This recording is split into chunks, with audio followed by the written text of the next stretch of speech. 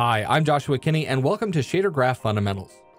In this course, we will cover everything you need to know to start creating amazing shaders today using Shader Graph, Unity's node-based shader creation toolkit.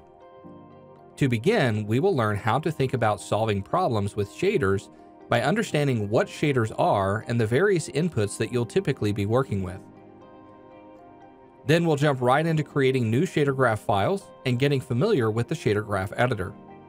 There are lots of shader graph nodes, but in this course, you'll get acquainted with the essential nodes typically used in every shader graph network. All throughout the course, we'll be discussing common shader challenges and discovering solutions. You'll learn how to create generic shaders that can be used across many objects in a project, and how to create shaders that are only useful in specific use cases. By the end of this course, you'll not only have created shaders for a fun and interesting pirate scene, but you'll have all of the knowledge you need to start creating your own shaders with Shader Graph in Unity. So with that, let's get started.